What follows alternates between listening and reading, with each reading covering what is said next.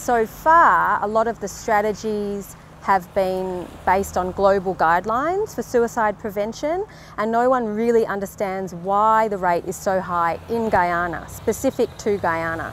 So the research that I'm a part of wants to understand why and look specifically into Guyana. The research involves speaking to family members and loved ones of people who have died by suicide, because we believe that they hold the key information that can be used to develop suicide prevention strategies tailored for Guyana. So we would like people to contact us if they've lost someone to suicide and they feel they're able to share that person's story, and we'll come to their house and we'll listen to the person's story, and then after we've heard enough stories we can make recommendations for suicide prevention specific to Guyana. It can definitely bring up emotions for people and it can be upsetting.